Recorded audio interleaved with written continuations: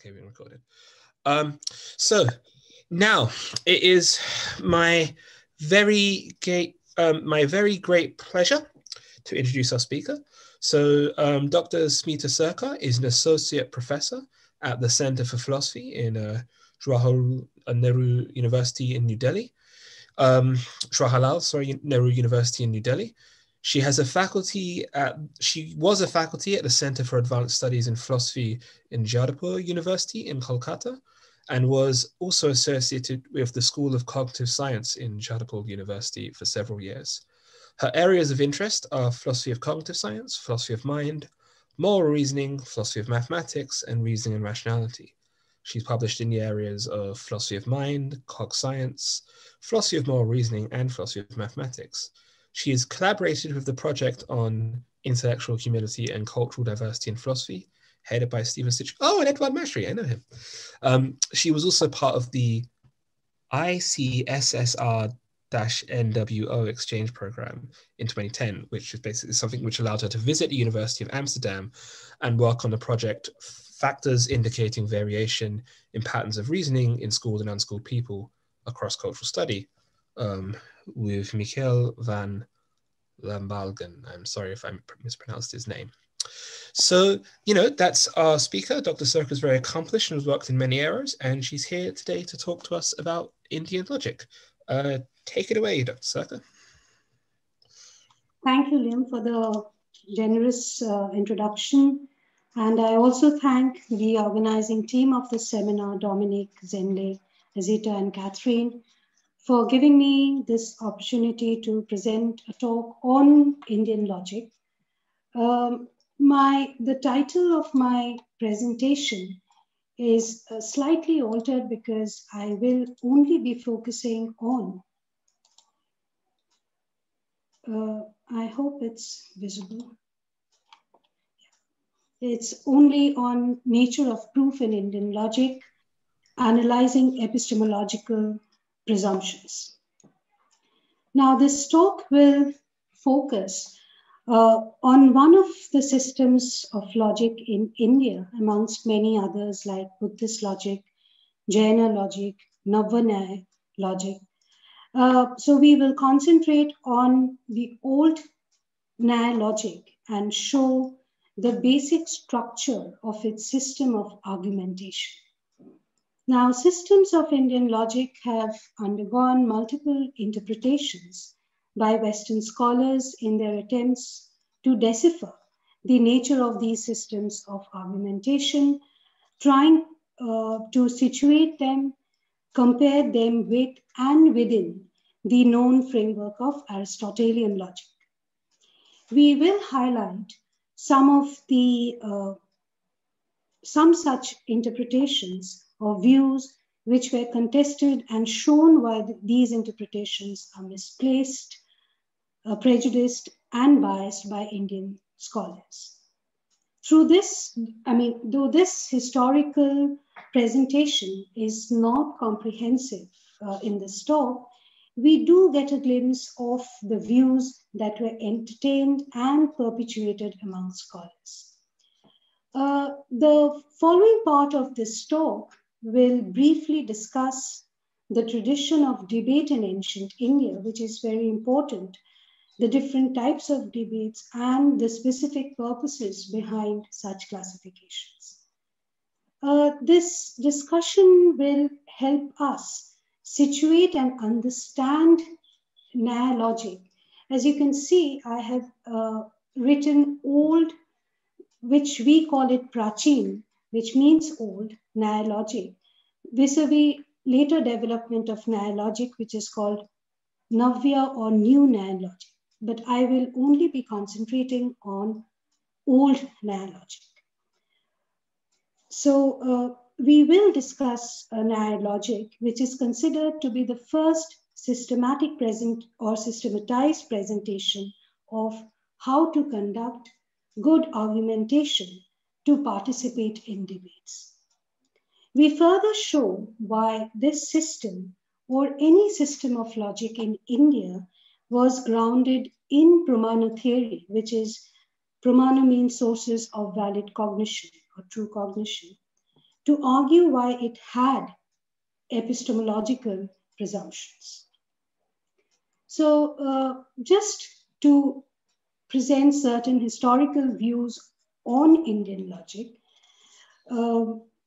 Jonathan Ganeri, in his paper, The Hindu Syllogism, 19th Century Perceptions of Indian Logical Thought, have reconstructed what he calls to be the, I quote, the 19th century perceptions of the logical and rationalist trends in Indian thought among European logicians and historians of philosophy.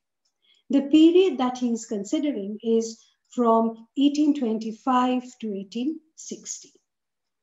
He says, the assumption that the West and the West alone had developed a science of reason was a fundamental axiom in the justification of the colonial enterprise as a civilization process. The gradual emergence of evidence that this assumption was false threatened to expose the more primitive basis of empire in relations of power, domination, and economic gain. H.T. Colebrook, who was an eminent mathematician and an Orientalist, he based his study of Indian rationalist thought on Nyaya Sutra by Gautam, who again is from the Prachin Nyaya school of logic.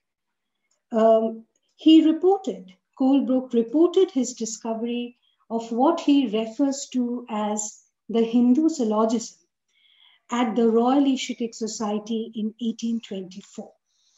Now, this public lecture at the Asiatic Society, it bore significance, as Ganeri observes, as it not only generated a lot of interest in Indian science of reason amongst logicians like Boole, Hamilton, De Morgan, but Colebrook also introduced the European philosophers to Indian materials, whose subject matter seemed akin to ideas of the Greek philosophers. And he presented the Indian account of reasoning, as I said, as Hindu syllogism. Now, the reactions to this discovery they were mixed. So, few like De Morgan, Muller accepted the independent development of logic in India. Some were curious to trace the connection between Greek philosophy and its ideas on the one hand, and the Nyaya system of logic on the other hand, as many considered the possibility of Greek influence on Indian philosophical ideas. The other extreme that we find is a complete denial of the capability of Indian minds to produce any system of logic. So these are the three main kinds of views that we normally get. Now, this talk is not about exploring a detailed account of this historical narrative, primarily for two reasons. One is, unless we understand the structure and nature of old Nyaya logic, we cannot, to an extent, comprehend the full import of such interpretations and criticisms.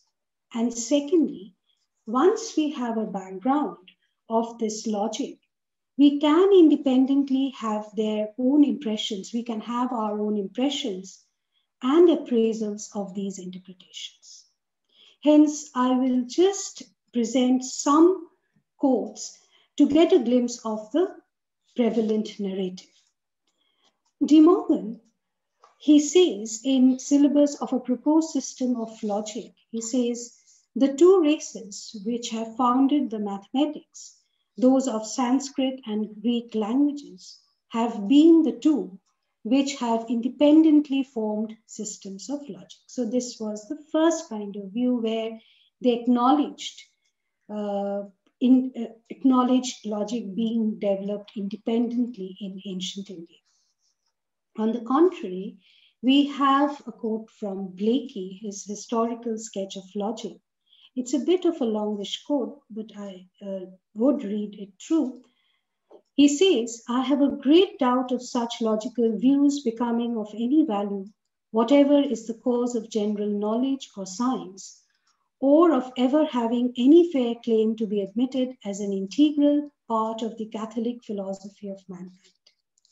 It is absurd to conceive that a logic can be of any value from a people who have not a single sound philosophical principle, nor any intellectual power whatever, to work out a problem connected with human nature in a manner that is all rational or intelligent.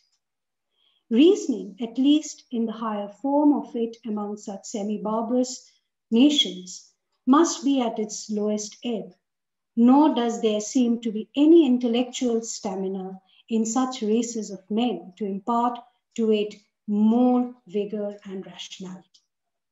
So this was the other extreme.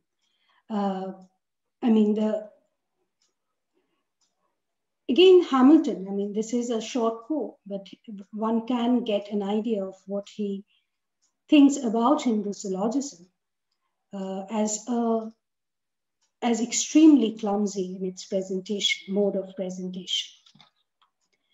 Now, as the Nyaya system of logic was translated and comprehended as Hindu syllogism, vis-a-vis a prevalent Aristotelian model of syllogistic logic, much of the criticisms pointed to the lack of rigor, systematicity, and redundancy of the Nyaya syllogistic argumentation, based solely on a comparative approach.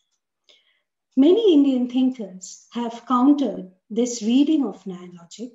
However, these issues will not be raised. We will go into the form of argumentation that we had in old school of Nyaya.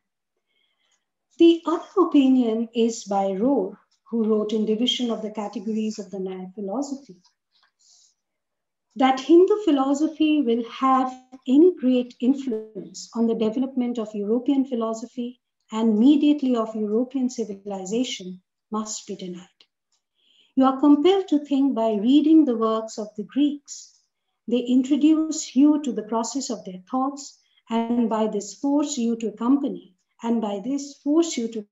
them with their own thoughts until you arrive, as it were, by your own mind at the principles of their systems. The Hindus, on the other hand, are dogmatical. They commence synthetically with a statement of their principles, yet do not condescend to unfold the train of thought which has led them. So this is again a kind of a negative reading of Indian logic. Kaneri sums it up very well in his writing, and he says that the picture of Indian rationalist thought as moribund, and in particular of the Indian syllogism, as a clumsy, barnacled version of its proper Aristotelian form. Now, having given this brief historical glimpse of what it was, the kinds of perceptions we had, let us now move on to see what the tradition of debate has been in ancient India. As the understanding of this, it builds the foundational stage for understanding the development of logic in India in ways that they have. Now, the development of systems of logic in ancient India owes its tradition to what we call as Vada Vidya. Vad means debate. So it was a discipline that dealt with the categories of debate over various philosophical, moral, religious, doctrinal issues. Now, one had to learn. It was kind of an essential qualification. One had to learn the art of debate, which was considered essential for a philosopher, where one learns not only how to conduct a debate successfully, one also has to locate the loopholes in the opponent's argument. And that came as part of training. And learning to identify the pitfalls that one should avoid, which the opponent might kind of use as a ploy to defeat the other side. So one had to be extremely careful of these surreptitious moves. So there were manuals of debates, manuals of Vada, and Nyaya Sutra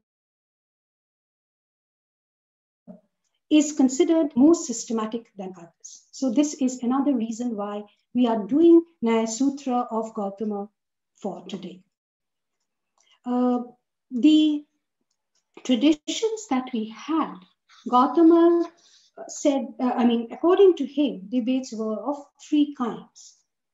The first one is called an honest debate, where we aim to establish our thesis, or the proponent would try and establish a thesis by fair means. The second type is called Jolpo, which is a kind of a tricky debate where one has to win either by fair or unfair means, right? And which may not at the end necessarily coincide with the establishment of truth. In case of Vada, that is honest debate, both sides are honestly trying through logical arguments to establish what is the truth. In Jolpo, that is not the case. So one can end up with not establishing what is a true thesis by examination. The third kind is called a destructive debate, which we call to be Bitanda, where the only purpose, the sole aim is to defeat the opponent, right? So these were broadly the three kinds of debate that Gautama talked about in Nyaya Sutra. Now, the reason why this is important is this was mainly a very rigorous training for a student or a disciple belonging to any particular school of thought to master. So Vada was the most coveted kind of argument because it was an honest argument. Both parties were trying to establish a thesis that they examined to be true. So Vada, as a debating technique, it was said that it should have the following characteristics. The first is that there is a thesis and a counter-thesis which are mutually opposing each other, right? So this is the first characteristic of a debating situation. The second is you either prove the thesis, so either the thesis can be proved either by means of establishing one's own thesis or by disproving or refuting the other thesis. And this whole process should be based on evidence, which is called pramana, and argument, which we call tarka. So these are the two techniques, these are the two tools that we use either to prove or to disprove a thesis. The third characteristic is both sides, the proponent and the opponent, should specify the 5 steps in a demonstration of one's reasoning. NS stands for Nyaya Sutra, and since Nyaya Sutra, it was written in forms of aphorisms, so these numbers indicate the particular aphorism where this particular point is made. So this, and the fourth characteristic is that the reasoning of either parties, it should not entail any contradiction with previously accepted or established doctrine. Now, the third point, that is having to specify the 5 steps in a demonstration becomes extremely important. I mean, that forms the crux of logic, which we will see in a short while. So, thus, a good debate is one in which there is proof and refutation of the thesis and antithesis, respectively, based on proper evidence and argument. Jolpo, which we call to be the tricky debate, it has the first 2 characteristics of Vada, which is honest debate, along with a third one. So the third and the fourth of Vada is not here. It has a new characteristic, that is proving and rebuttal are based on various techniques like equivocation, false rejoinders, and censors of other kinds. So these are the tools that they use, which are kind of tricks, cholo, jati. These are kinds of tricks that one can use in order to defeat or to win himself. So hence, since they use these kinds of techniques, it is called a tricky debate. In case of a good debate, in case of Vada, we do not find the use of such techniques. The third, which is called Vitanda, is a variation of the second kind, but the winner here is not expected to establish any thesis. So at the end of the debate, one can find that there is no establishment of any thesis or counter-thesis. So this type was called explicitly as destructive and negative. And many Indian thinkers denounce this mode of debating because at the end, you do not establish any thesis, right? So therefore, this kind of debate was not encouraged. Now, in Nyaya Sutra of Gautam, these were the 3 kinds. But later on, I mean, we always find other schools modifying or bringing in more classifications. Just to complete the classification, many have said that Vitanda can be done in an honest way, which kind of tags along with as Badu Vitanda, or it can be done in a tricky way. The rejection can be done in a tricky way, which they call to be the Jalpo Vitanda. Now, this is not what is there in Nyaya Sutra. So, the points that we must note from this tradition of debate is one, that logic in India, it never developed as an independent discipline. Logic was never an independent branch of study.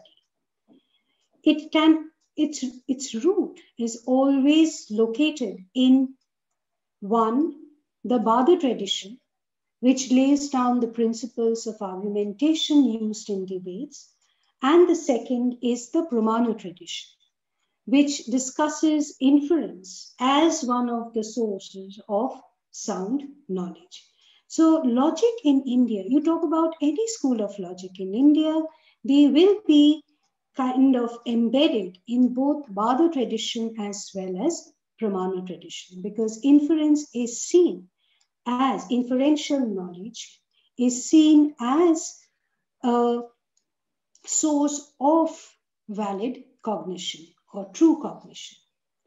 Now, if we look at the condition C of the Vada debate, and this is, I repeat the condition here, where they have to specify their reasoning in 5 steps, in a form of a 5-step demonstration. And this was the first indication in history of logic in India. This was the first indication of the 5-step schema of argumentation. Let us now come to the Prachin theory of inference. So, as we said that, and here we will only be concentrating on Vada, that is the good debate.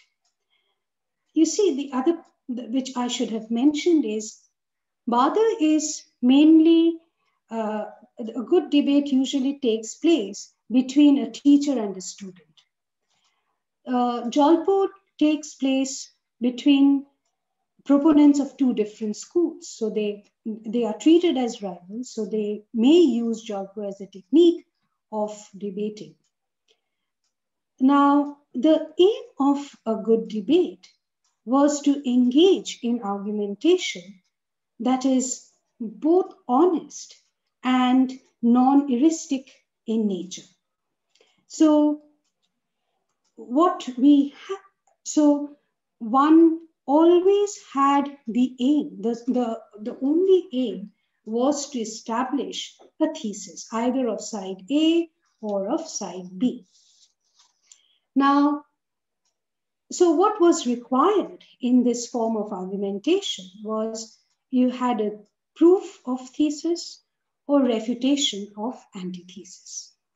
The second one is, I'm reiterating these points because these are all elements which are to be found in any good debate. You cannot have a good debate which does not have praman.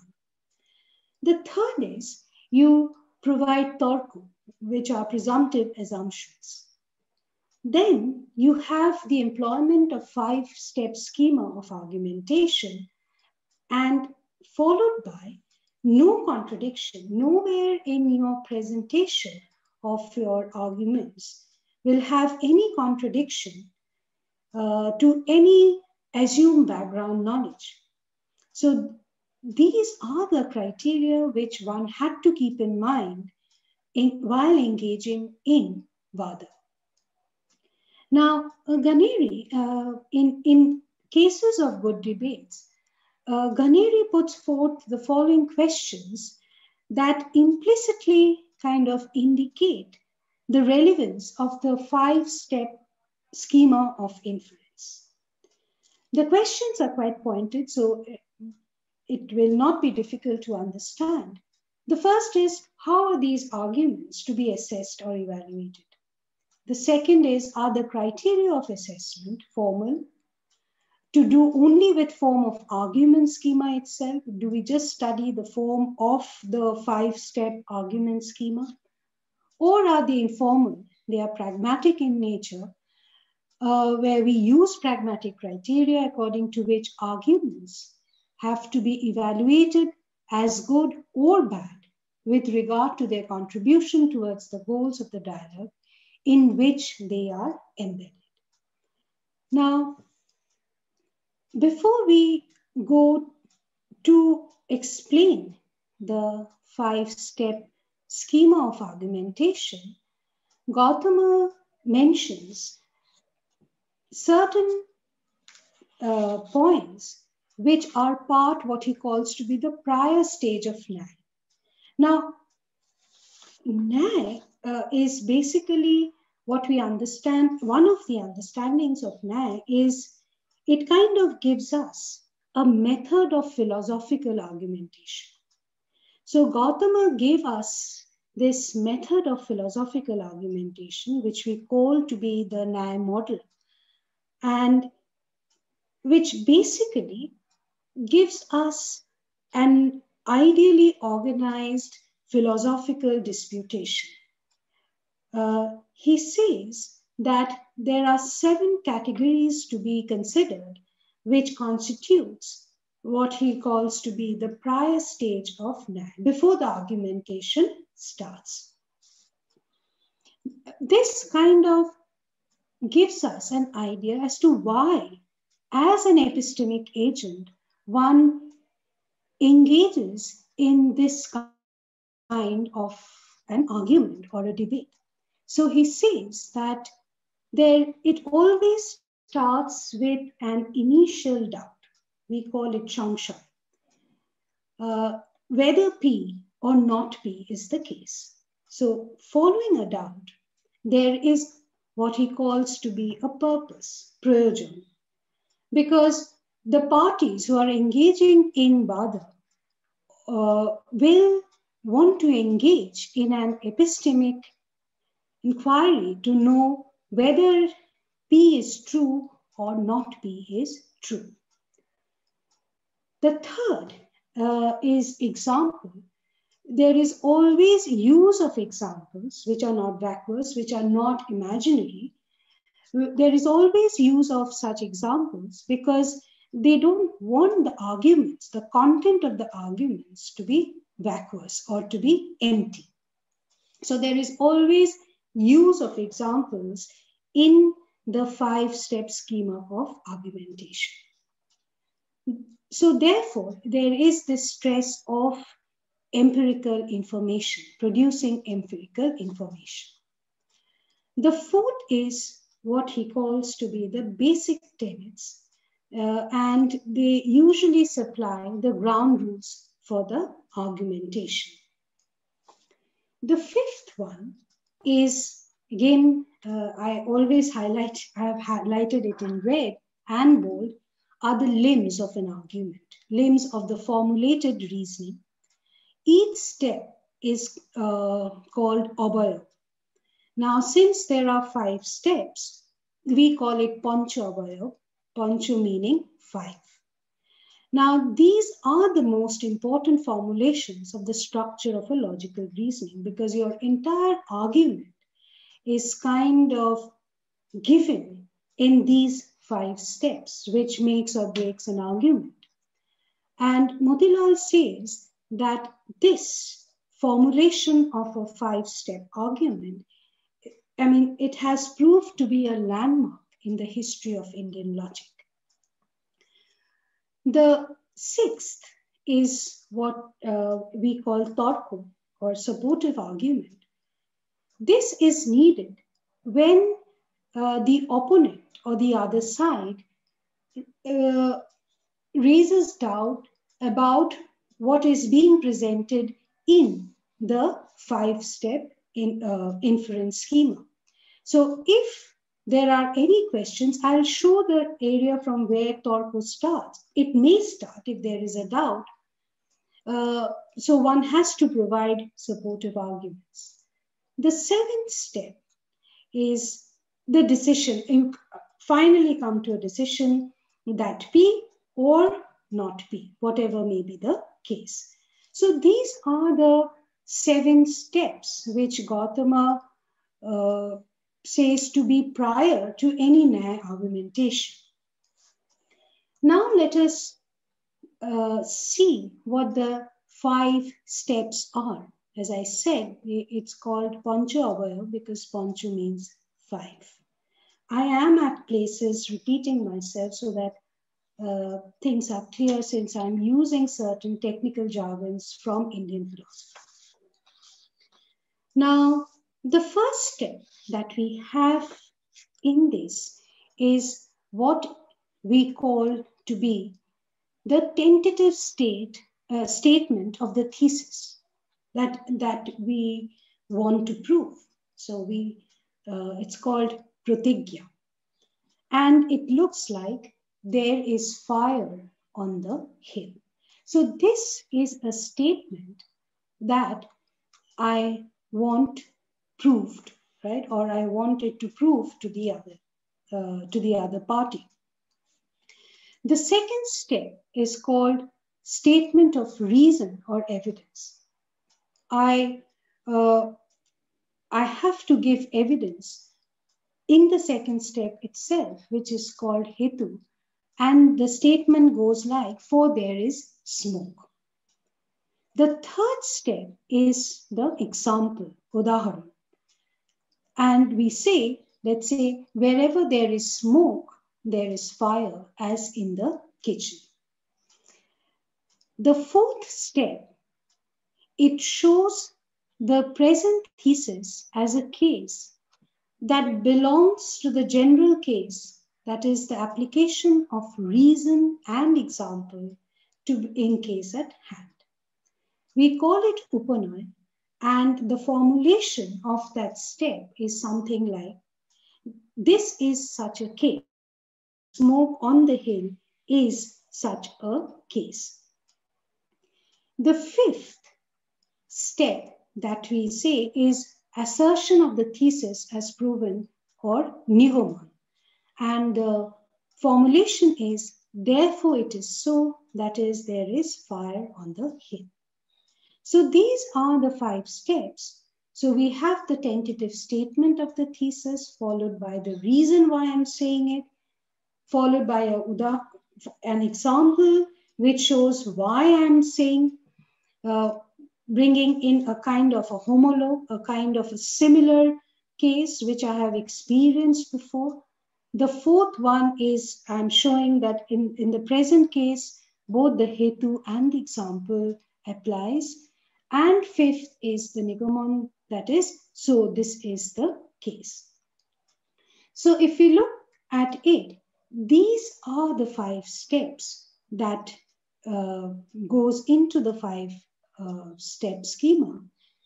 There is fire on the hill, for there is smoke. Wherever there is smoke, there is fire, as in the kitchen.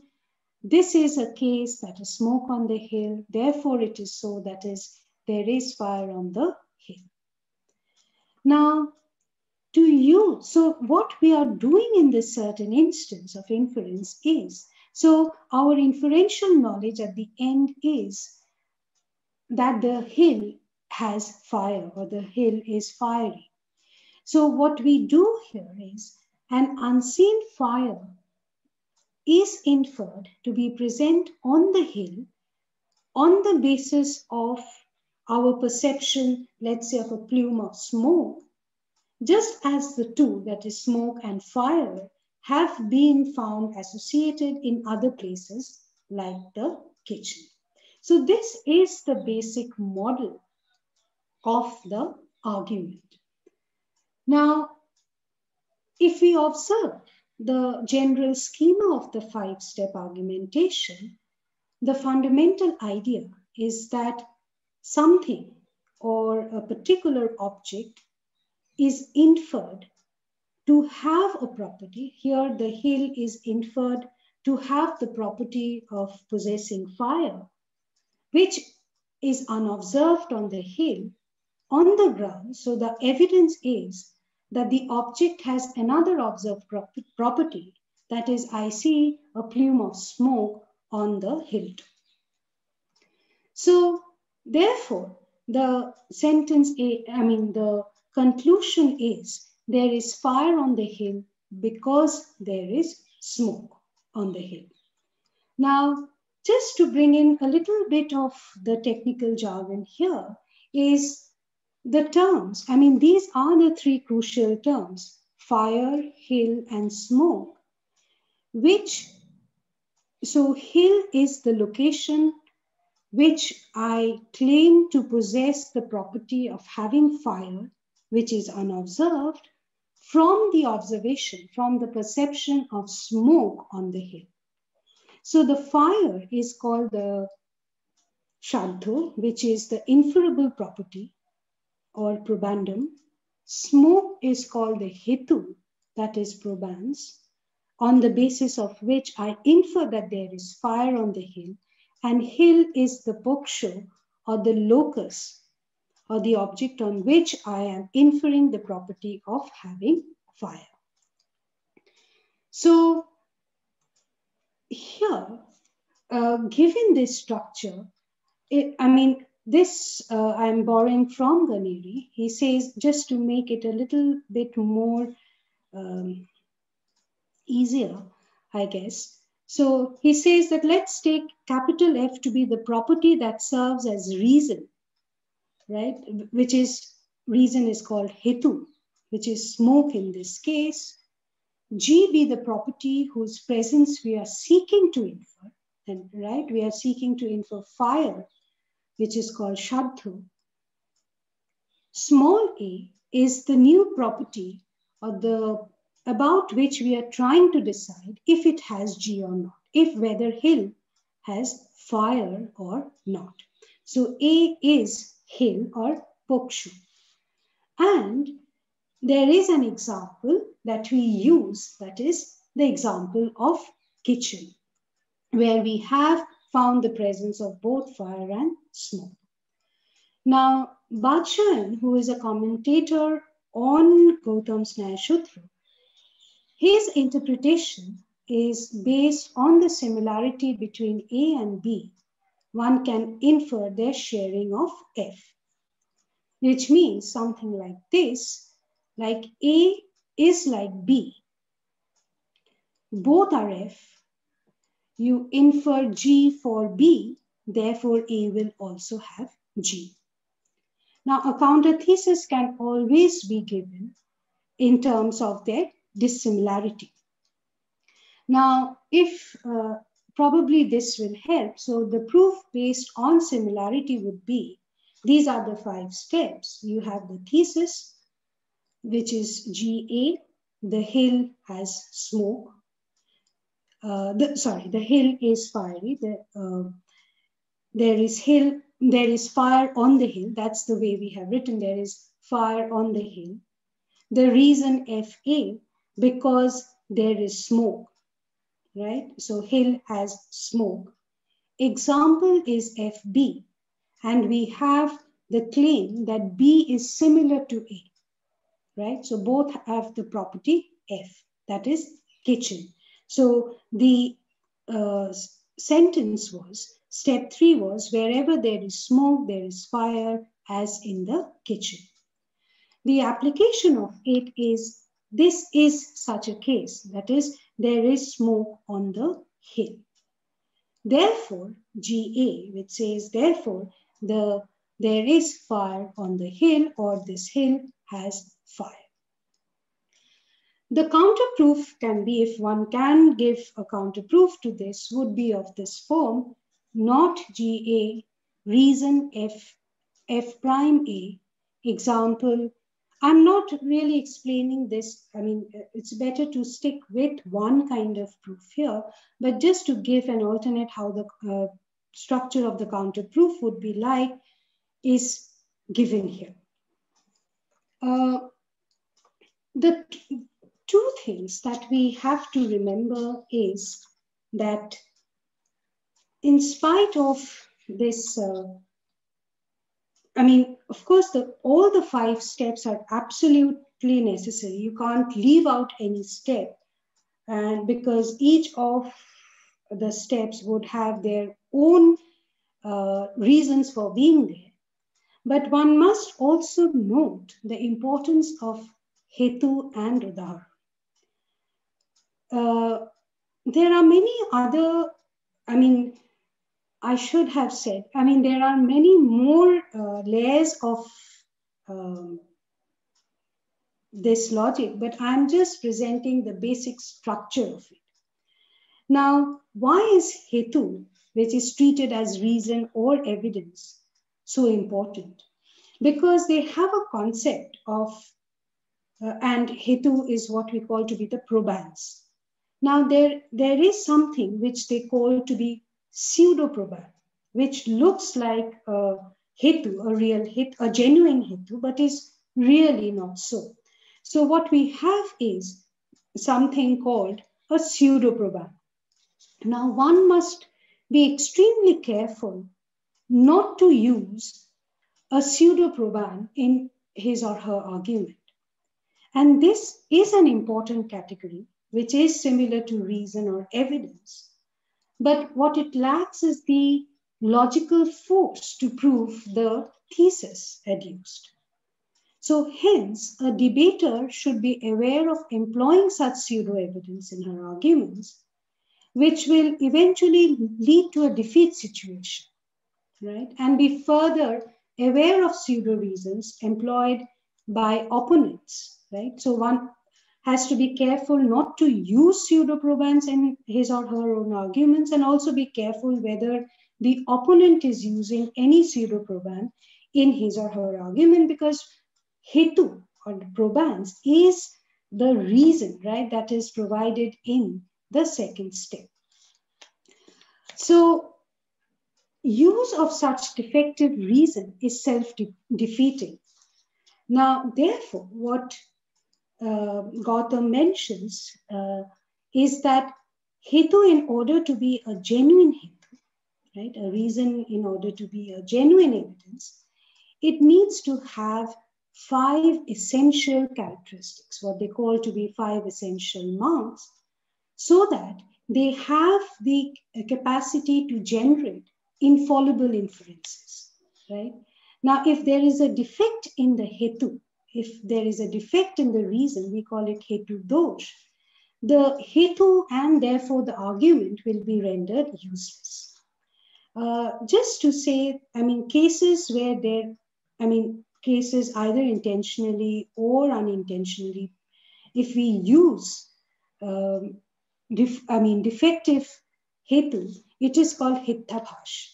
That's a kind, those are the different kinds of fallacies that an argument can have. I'll not go into those details in this particular talk. Now, I'll just run through the different marks that are required for a hetu to be genuine. Is the reason, or right, must be present in the case under consideration. So the hetu must be present in poksha. That is something which is that has to be there. Otherwise, there is no point in talking about this particular hetu. So the smoke has to be in the hetu. Second is the reason must be present in another case similar to the case under consideration, which we call to be the homologue, right? So the hetu must be present in sapoksha, like in kitchen. The third one is it must not be present in cases which are dissimilar to the case under consideration. So the inferable property should not be present in any heterologues. So therefore, the hetu must not be present in vipaksha. The fifth one is, I'll just run through them. It's not essential that we do these in details right now. The fourth one is, it must be such, the hetu must be such that the proposition it tries to establish should not contradict, which we have said earlier, that it should not contradict any other already established thesis. We call it abhatitattva. The final one is that it must be such, the hetu must be such, that there should not be another reason or evidence establishing the opposite thesis. Right? So we must be aware of such hetu or evidence. Now, the other thing is the importance of examples. Right? Now, it has to have this one particular step, which is a singular proposition, and it insists on an actual instantiation of the implication rule, which is drishtantu, which means example. So a case where the rule is illustrated has to be shown. Now, Motilal says that the requirement about instantiation made another point in Indian logic, a point that was left ambiguous in the traditional Western logic. The universal proposition that might express the implicative premise must not have its subject class as empty. Now, coming to the last part of my talk is, as I said, that there was no development of logic as an independent discipline in India, and it had its roots in both the Bada tradition as well as the Pramana tradition. And therefore, there is a strong rootedness in epistemological background. Now, the first thing is, over and above, the truth-preserving aspect and inference should have also a truth-giving aspect.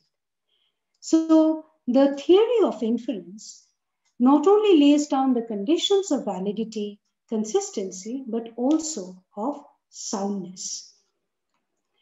For inference as an accredited source of knowing the world, inference is taken as a valid means to know the world. Validity, simply validity of arguments, is never enough in Indian logic. The two other requirements is it should have soundness, and also there must be some epistemic advancement and epistemic progress must be guaranteed in an inference.